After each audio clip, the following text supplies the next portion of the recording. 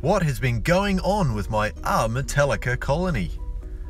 Population explosion? How could this have happened? She's only a new queen.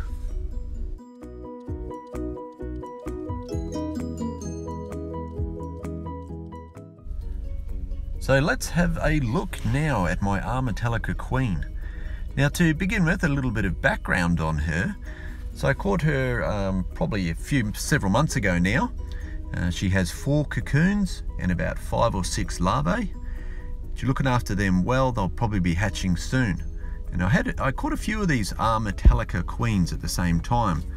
So I wanted to have a little bit of an experiment.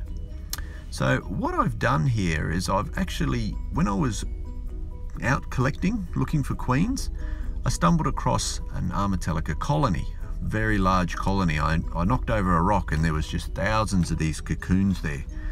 Now, I don't condone this.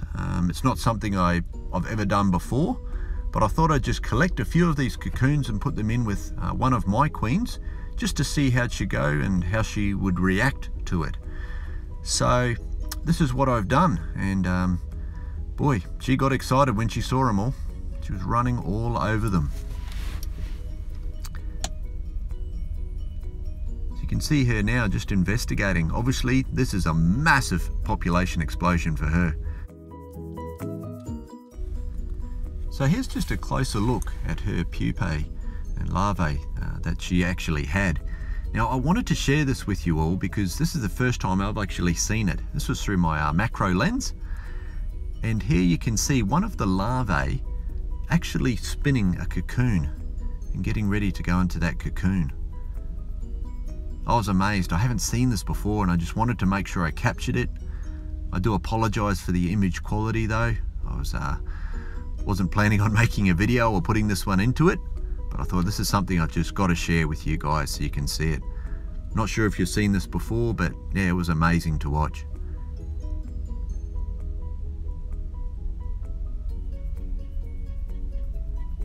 Also got a bit of footage of the queen here. She's looking around and tending to her brood as well.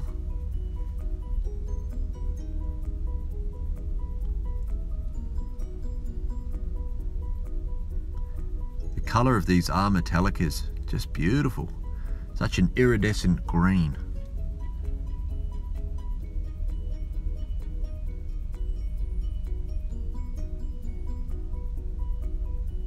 You can tell here that she will have these cocoons hatch fairly soon as well, so that'll be really interesting to see.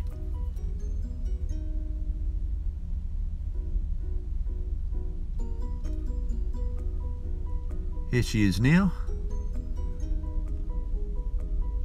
Look at those colours.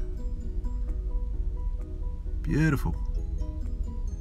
This is what makes ant keeping such an excellent hobby. They're so fascinating, and every species, they just are so different to each other, have their own little personalities.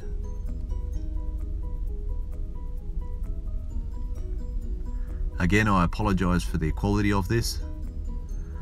I was not really ready to be taking a full-on video of this, but I just wanted to capture the moment straight away, so wasn't able to set up things properly. But hopefully you'll get a little bit of an idea from it anyway. Had to share it.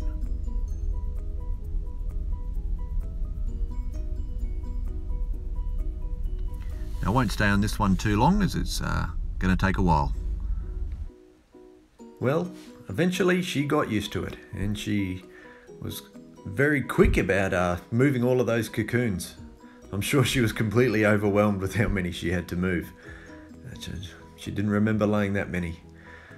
But I really enjoyed the footage I was able to get, even though it was a little quick just to get this footage.